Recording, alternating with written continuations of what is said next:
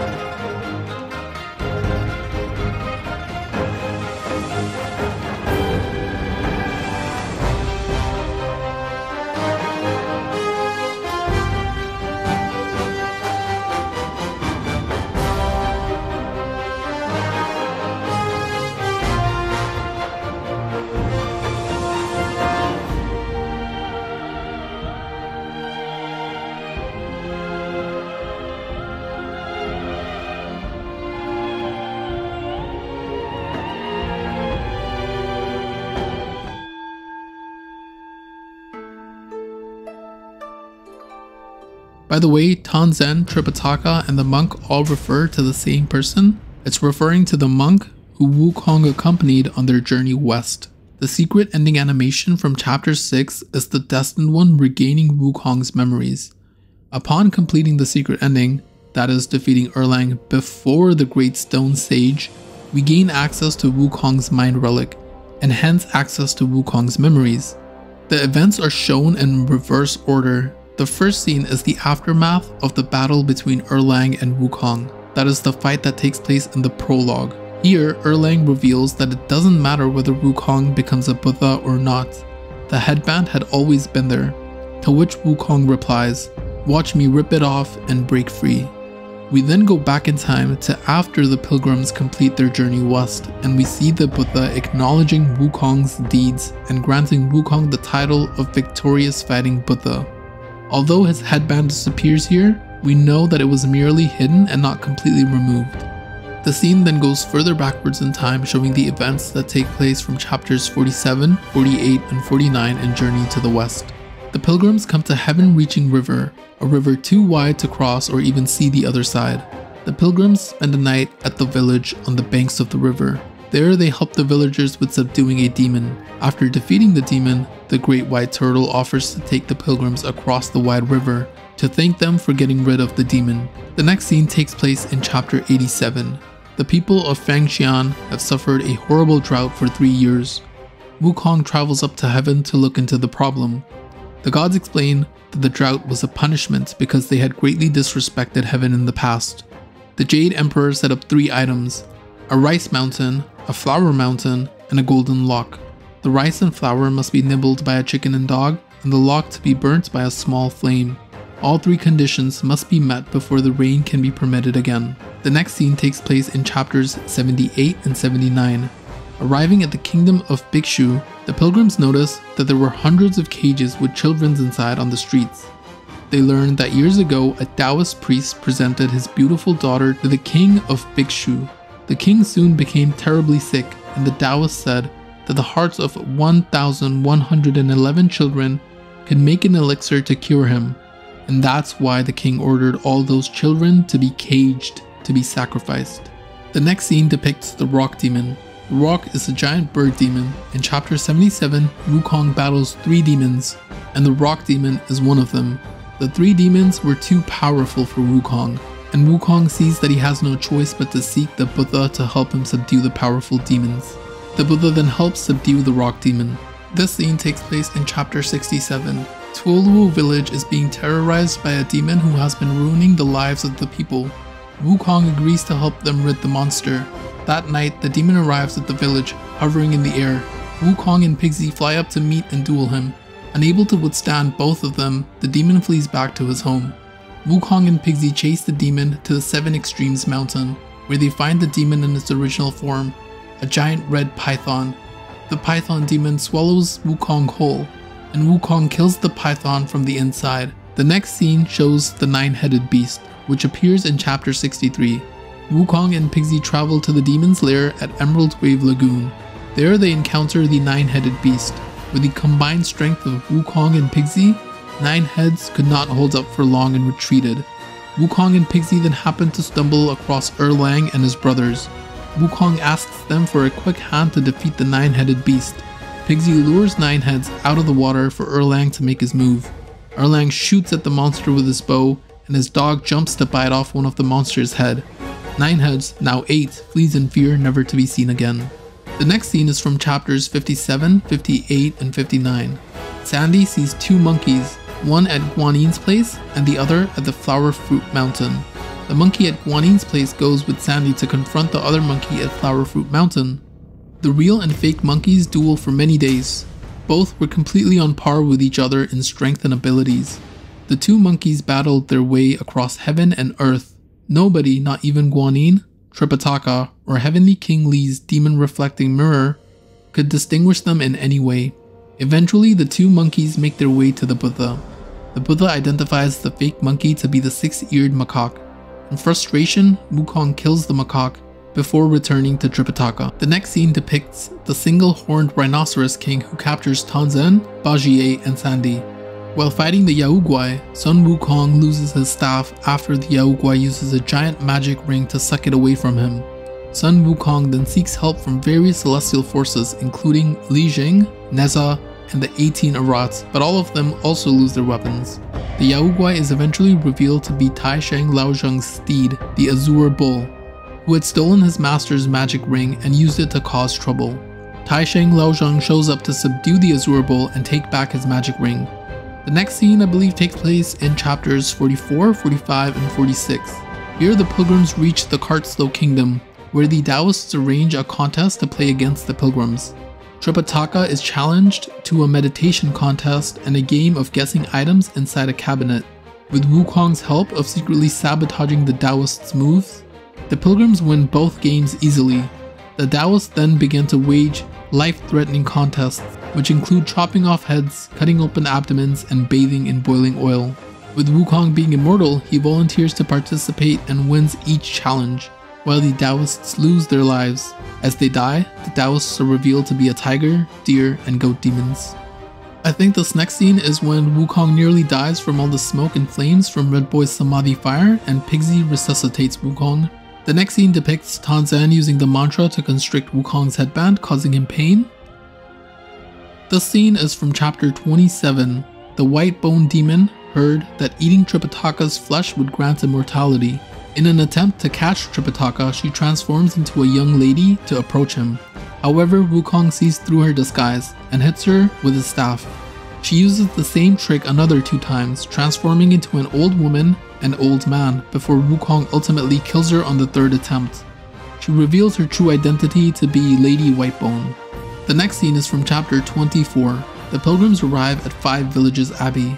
The Taoist lads who were looking after the abbey while their master was away present to Tripitaka 2 ginseng fruits, a baby-shaped fruit which grants immortality when consumed. Believing that the fruits were newborn babies, Tripitaka rejects them in horror. The Taoist lads eat the 2 fruits themselves and are overheard by Pixie. Pixie tells Wukong of the rare fruit in the abbey and asks him to steal the fruit to have a taste. Wukong sneaks into the garden and picks 3 ginseng fruits. He returns and shares them with Pixie and Sandy. The Taoists of the abbey scold the pilgrims for stealing their fruits.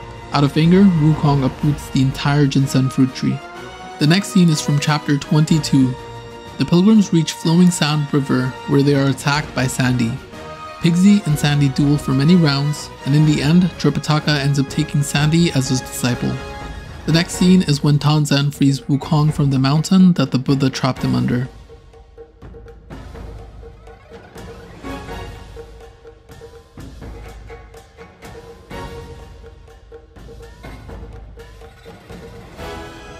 Following that, we see the events that happened before Wukong was trapped under the mountain, where Buddha challenges Wukong to a bet that if Wukong could escape out of his palm, he could assume the throne of heaven. Wukong leaped and soared through the air, and after a long time he saw 5 enormous pillars. He landed in front of them and plucked 2 of his hairs and turned them into a brush and a jar of ink. On one of the pillars he wrote, "Sun Wukong was here." Afterwards, he pees on one of the pillars. Little did he know he was still on Buddha's palm. The next scene is from chapters 4, 5, and 6. Wukong is appointed in heaven to be a horse keeper. After learning that his rank was insultingly low, he returns to Flower Fruit Mountain in anger. He proclaims himself the great sage equaling heaven and rebellion against heaven. The pagoda-bearing Heavenly King Li leads an army of celestial soldiers to arrest Wukong. Wukong easily defeats the best of these warriors, including Prince Neza. The Jade Emperor then sends Venus to invite Wukong to heaven again, this time to take the position of great sage equaling heaven. Later, however, Wukong learns that he is not invited to the Immortal Peach Banquet. He goes there anyways and begins to eat everything before the banquet has ever begun. He proceeds to drink all the imperial wine and consumes all the golden elixir. The Jade Emperor in fury deploys a force of 100,000 soldiers to arrest Wukong. Wukong and his army, the 7 great sages, beat them all, and they are forced to withdraw. As a final resort, Guanyin recommends the Jade Emperor to dispatch Erlang, heaven's strongest general, to arrest Wukong. Wukong and Erlang duel for many days. This next scene is from chapter 3. In the underworld, Wukong wreaks havoc and removes his own name from the register of life and death, so that his soul would not be managed by anyone else. The next scene goes further back to when Wukong becomes brothers with the 7 demon kings, and together they are the 7 great sages. They drink wine as they prepare to crash the celestial palace, and that pretty much sums up the secret ending animation for chapter 6.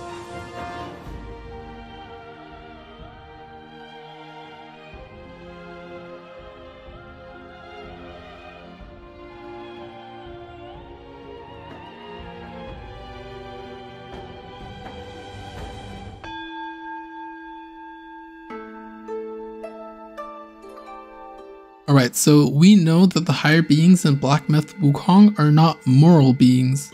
They use the souls of Yaoguais to achieve and maintain their immortality, hence the title Black Myth. It's a blackened version, a darker version of Journey to the West. After Wukong finishes his journey west, Buddha grants him the title of Victorious Fighting Buddha. However, the golden headband still remains. One explanation as to why the headband remains might be because of the way the pilgrims attained Buddhahood. Normally, the process of becoming enlightened takes many lifetimes. However, for the pilgrims, the process was somewhat sped up. They were able to achieve enlightenment by completing 81 trials. It may be that because of this process, the enlightenment they achieved was merely superficial, hence why the golden headband never fully disappeared. Again, it's merely speculation though. And then I believe Wukong, after he attains Buddhahood, learned about the higher being's source of immortality, and that might be the reason why Wukong chose to give up his Buddhahood. I'll go into more detail on this later on, but essentially he wanted to give up his immortality in Buddhahood, and then the Celestial Palace would not allow Wukong to do so because he knew too much. He mentions this in the prologue as well. Wukong says, "Those high above me don't trust me. I understand that, and they send you and those knuckleheads to threaten me to obey and serve once more. I understand that too." During that fight, Erlang then follows up and says, "The Victorious Fighting Buddha, have you any idea how many would give their everything for immortality?" Wukong replies, "Immortality? For that word, all realms and beings have ruined themselves." Son Wukong realized that as long as the golden headband remained, he would never have free will. Now the person that put the headband on Wukong, at least in Journey to the West, was the monk Tripitaka, and Tripitaka obtained the golden headband from Bodhisattva Guanyin. As far as I can tell, it wasn't the Buddha himself who was responsible for the golden headband. Regardless, in Journey to the West, the headband actually disappears, and in the game Black Myth Wukong, the headband actually remains on Wukong. So Son Wukong's death wasn't just a dramatic exit, it was his ticket to freedom. Now as long as Wukong's 6 senses were intact, the headband wasn't going anywhere. So Wukong hatched a plan, scatter his 6 senses and set up a path for the Destined One to follow. This new journey to the west would lead to reuniting all 6 senses, and only once all 6 senses were reunited would Wukong be reincarnated without the headband. His mind relic, however, was hidden under the control of Erlang. Only by beating Erlang do we gain access to the final relic, the mind relic, which reveals the memories of Wukong, the ones that we see in the final animation. Now Erlang set up different trials throughout the chapters for the Destined One to complete, and only upon completing the secrets tied to each chapter were we able to access the fight with Erlang and get the true or secret ending, the one where the headband stays off and Wukong's reincarnation has free will.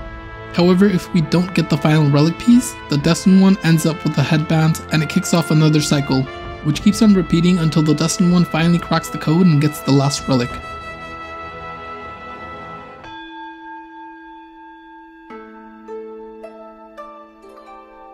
Erlang's true intentions become apparent when we look into his journal entry. In skies high his talents shine, like plum blooms pure and bright. His form defies the winter's snow, a sacred being of light. With lofty heart he claims no kin to the emperor above. His noble spirit dims the stars, unlocking the great pagoda. These are just monkeys, none of them has anything worthwhile. A celestial soldier used his spear to flip over a corpse, complaining to his fellow. Before them lay the aftermath of the battle at Mount Huago. Jagged rocks, ancient trees charred by lightning, and bodies strewn across the landscape. The good stuff is all in the water curtain cave. We only get to clean up the battlefields, replied the fellow. True, we just do the dirty work, finishing off those who aren't quite dead yet. With that, the celestial soldier thrust his spear into a corpse and pulled it out again. They methodically checked each body until they reached a large boulder. The celestial soldier knocked on the stone. Watching thus, his fellow said, "It's just a rock, what do you expect to find out of it?" The celestial soldier replied, "Don't you know, thus is Sun Wukong." The fellow looked puzzled. Nonsense, how could this be Sun Wukong? He died earlier, with his 6 roots severed and given to the Yaoguai kings. Born from a stone, and now, with his senses gone, he naturally turned back into the stone after death. "Bollocks," said his fellow, "you don't believe it?" The celestial soldier boasted, "I was at the front of the formation and saw it clearly. When they dismembered his body, even the sacred divinity took a piece," aka Erlang taking the mind relic. The fellow, curious, asked, "I don't remember you being at the front, is that true? Even the sacred divinity took a piece? I saw all those Yaoguai kings from the lower realms today. I thought only Yaoguai would take things from other Yaoguais." "He's not just any Yaoguai, he was once granted Buddhahood," corrected the celestial soldier. "Why would the sacred divinity take that? Isn't it considered bad luck?" "Who knows, Sun Wukong was powerful. Maybe consuming it would be highly beneficial." They both laughed heartedly. "Hey, look at this," said the fellow, noticing something white beside the stone. They picked it up and found it was a branch of plum blossoms, as white as jade, as pure as snow, blooming fragrantly. The celestial soldier wondered, how could there be plum blossoms on Mount Huago? The fellow said, "This looks somewhat like..." Before he could finish, a spear had pierced through his chest, emitting a golden light that even dispersed the soul within his armor. The celestial soldier looked over his fallen fellow's shoulder, shocked. Before he could react, the golden light flashed again. White clouds drifted past, leaving the mountain peak in tranquility once more. Basically, Erlang killed the 2 soldiers. He didn't want to leave any witnesses alive who knew about him possessing the mind relic. AKA Erlang was actually a good guy. Erlang mentions in his opening cutscene, right before we fight him, "I can't kill that monkey. No one can except himself." Meaning Wukong killed himself, not Erlang, not the Celestial Court, not the Yaoguais. Once we defeat Erlang, the mind relic starts coming out of Erlang's third eye, and we get a glimpse into one of Wukong's memories. I did my best to transcribe what I was able to understand. "I hear tell this Yaoguai is I rank 1,000-fold above that king. As his sire he reveres me, and like a deity he serves me. How dare you think I'm his slave? Kindly chant the loosening spell and release that, Tathagata, so that you can take back my headband and I can be free. The court of the Yaoguai. That Yaoguai said he knew somewhat. Surely he's no mere mortal. He must be somebody from the court. Great. The journey ends here. Keep those eyes wide to bring them down. Watch me rip it off. So first off, Tathagata is the Buddha. I'm pretty sure it's this Buddha right here that we see in the ending cutscene.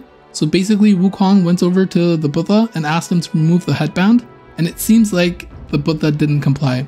Now the only thing I'm confused about is the timeline. I don't know if these events took place right at the start of Journey to the West, which I mean it's a possibility, like Wukong just got his headband on and he went straight to the Buddha to ask him to remove it.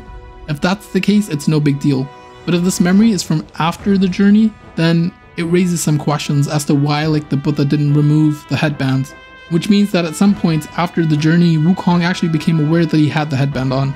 Again, I'm not sure exactly what timeline it falls into, but that was probably the most notable thing I noticed. And moving on, Erlang says, "The win is his. My brothers tested you at my behest. all for this day, and only now I understand that fight. No prestige can shackle him, no band can keep him caged. A mortal death for an unbound mind and will. May you not fail him, I am now at peace. Your journey, though, has just begun.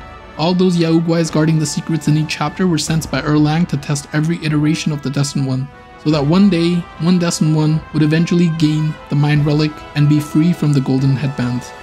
Alright, so in the little poem for Erlang in the journal entry, it says, he claims no kin to the Emperor above. I'm going to dive into Erlang's backstory to get an understanding of why that's the case. Erlang Shen directly translates to Second Sun God. His mother, Princess Yaoji, was the sister of the Jade Emperor. Now Erlang's mother, she secretly wed a mortal man and gave birth to Erlang Shen.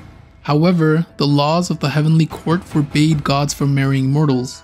Now when the Jade Emperor discovered her marriage, he sent his heavenly armies to kill the half-bloods, the mortal man, and the goddess. Only Erlang and his sister Yang Chan survived. Erlang then went to search for a worthy teacher that could impart to him the necessary skills and powers to save his mother. Meanwhile, the Jade Emperor imprisoned his mother under the Peach Mountain as punishment. Years later, the grown-up Erlang Shen cleaved the mountain using his axe, hoping to set his mother free. Unfortunately, 10 sun gods, the Jade Emperor's sons, arrive and burn her to death. Overcome by rage and grief, Erlang killed 9 of the sun deities, but was persuaded to release the last sun god by the moon goddess's handmaiden. And that is why Erlang isn't necessarily fond of the Jade Emperor, which could possibly also explain why he helps Wukong.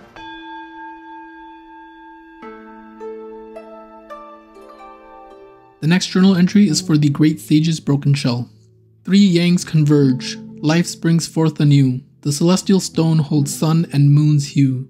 From an egg a monkey's path is laid, a future arises with its form made, within no form to recognize, without a shape before everyone's eyes. Talented ones emerge through ages, how few achieved the Tao among kings and sages. The table was a mess, and after 3 rounds of drinks, the 2 sitting across from each other were completely hammered.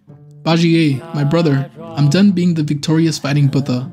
Whoever wants the damn title can have it, Wukong said, his face red and blood boiling. It was unclear whether he was truly drunk or just pretending. Bajier, straightforward as always, replied, brother, enlightenment we've attained. Being free, we can drink to our heart's content. Shouldn't we be happy? Wukong sneered. Yes, attaining Buddhahood for the removal of my headband was indeed a good deal. Exactly, with the headband gone, you don't have to fear master chanting anymore. Doesn't call for 2 more toasts? Bajier said, still trying to persuade Wukong to drink more, despite his own muddled state. Bajier, you enjoy drinking, but if someone wanted to have you served as their side dish for drinking, would you still be this happy? Who wants to eat me? My 9-toothed rake won't allow it, Bajier said, slamming the table. Well, that would be much more difficult than you think. Wukong waved his hand dismissively, his face disdainful. If they wanted to eat you, there wouldn't even be bones left. They? Who are you talking about? Let me ask you, on our journey, how many Yaoguais did we encounter? And how many did we kill? Too many, lost count, remember? Whenever you get bored or lazy, you'd send me to clear out those caves and lairs. Not counting the lesser ones, how many of the powerful ones did we kill? I don't remember. Probably killed them all. Setting aside the Triguais from the Wood Immortal Hut and those 7 spiders, we killed less than half of the ones we fought. 7? 7 spiders? Oh, I remember now. The other half we didn't kill. Do you know why? Why? Because we mustn't kill them. That was before. Now we're celestial beings ourselves. If it pleases us, we can go kill them now. Wukong sighed. Bajier, why don't we resign from our positions and retire? I'll go back to my mountain and you can return to your village. Bajier was stunned, not understanding why Wukong suddenly changed the topic. I'm not going back. If you want to leave, go ahead. Now, I don't have to lift a finger, and there's an endless supply of tributes and all kinds of delicacies. If I go back, I'll have to work the fields. I can't bear the toil. These tributes should go to those who need them more. If we eat them, those people will have less to eat. What happened to you? Weren't all our struggle just for thus? Don't tell me you wish to go begging for alms with our master like before. Forget it, let's drink. Bajier couldn't remember when Wukong left the table. Before he blacked out from drinking, the last thing he remembered his brother said was, "Immortality, it's not for me." Now Wukong says, Bajie, you enjoy drinking, but if someone wanted to have you served as their side dish for drinking, would you still be this happy? I think this is referring to the Yaoguais being turned into pills for immortality, and Wukong at some point realized this. Let me ask you, on our journey, how many Yaoguais did we encounter, and how many did we kill? Now although the journey west was to bring the scriptures, Wukong realized that he, a Yaoguai, ended up killing countless other Yaoguais. All for what? A title? Or maybe that's what the higher-ups wanted all along, using a Yaoguai to get rid of other Yaoguais. They viewed Yaoguais as nothing more than just food. During the opening cutscene, when we head down to the boat, right before the stone monkey fight, the elder monkey reflects on Wukong's past and draws parallels to how Wukong's acts mirrored the Yaoguai kings we fought in each chapter. Wukong was far from perfect. He was very childlike and had a short fuse. Even throughout Journey to the West, Wukong would act impulsively and then later regret his actions. That's probably what happened here as well. He believed what he was doing was right because after all, he was doing these things while endorsed by the Buddha. Only later did he come to realize just how wrong he was. Now in the process of heading to the stone monkey fight, Bajie says, I knew it from the beginning. You were the mind of Wukong all along. The elder says, not me, it's him.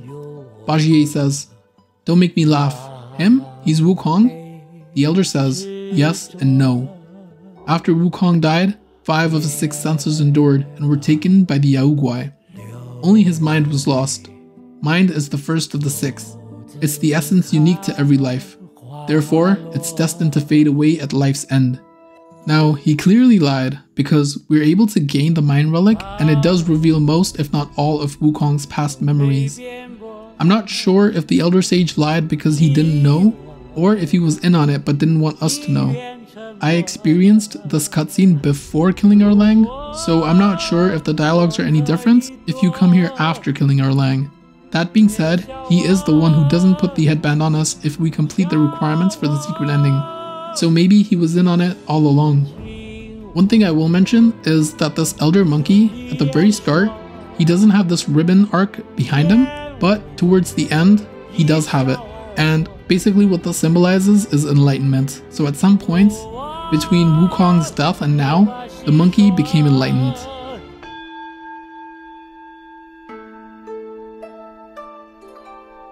Alright, the next thing I want to touch on is the war between the Celestial Palace and Bodhisattvas. I'm not going to say Buddhas because I don't think any Buddha has been involved in like any corrupt schemes. The only ones that have been involved have been Bodhisattvas, and they're not technically Buddhas. Now throughout the chapters, there is a conflict between the Bodhisattvas and the Celestials. For instance, in chapter 2, the Yellow Wind Sage was forced to serve under Ling Ji as punishment, and Yellow Wind Sage severed Ling Ji's head and got revenge. Now the way the Yellow Wind Sage was able to do this, the way he was able to overpower Ling Ji, was because he gained access to one of Wukong's relic. And we're told that the relic was distributed by the Celestial Court to the Yaoguais who participated in defeating Wukong, aka Black Bear, Yellow Wind Sage, Yellow Brow, 100-Eyed Taoist, and Bull King. Meaning that the Celestial Court was the reason the Yellow Wind Sage was able to behead Bodhisattva Ling Ji. Similarly, in chapter 4, the Crane Immortal, aka the Celestial Court, gave the 100-Eyed Taoist the golden cocoons, which were used to corrupt Bodhisattva Pilanpo's son, Maori. Now Maori was the previous Dawnstar constellation, and it's not directly mentioned, but I believe Pilanpo was also injured if not killed through a similar means. Now regardless, both these systems are somewhat corrupt. If you look at the Celestial Court, their system is if you don't follow their ways, they kill you. And the prime example is Wukong.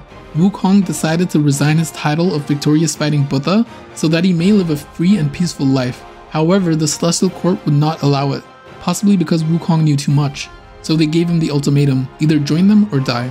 Similarly with Bodhisattvas or Buddhism I guess, if you disrespect Buddhism, you get punished. And the prime example is from chapter 2, where the King of Flowing Sands chose to worship the Yellow Wind Sage instead of Buddhism, and as a result, the people were turned into rat Yaoguais.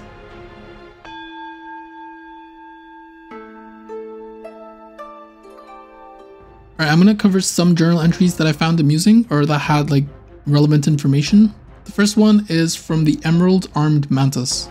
The journal entry says that at Qumu's abode, upon learning of the princess's suffering and her reluctance to leave due to her feelings for the Yaoguai and children bore for him, son Wukong ordered Bajie to throw the Yaoguai's children from the heights. reducing them to 2 lumps of flesh.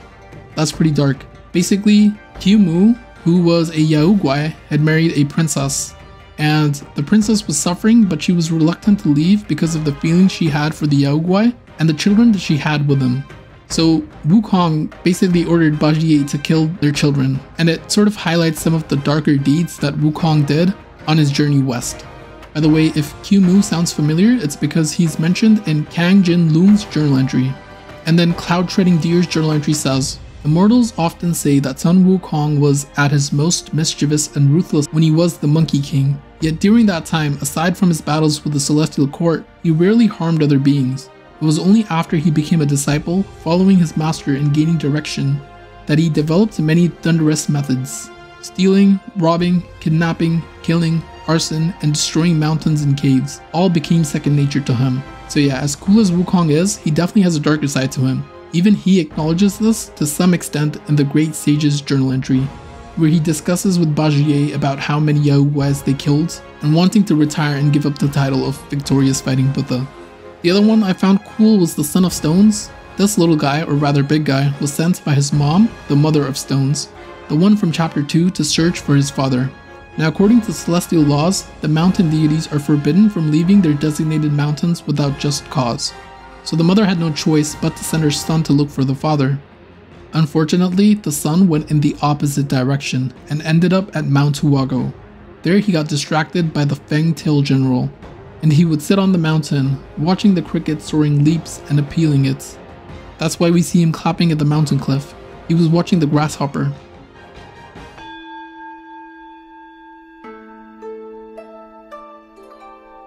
And that's kind of it, the main stuff relating to chapter 6. I can't wait for the DLC and or sequel. Part of me is hoping that we get to see some characters like Neza or the Jade Emperor. I mean, hopefully we get to invade the Celestial Palace, that would be pretty sick. We also haven't seen Sandy at all, so maybe Sandy will make an appearance for the DLC or the sequel and then join us and Bashie on our journey. Regardless, I cannot wait.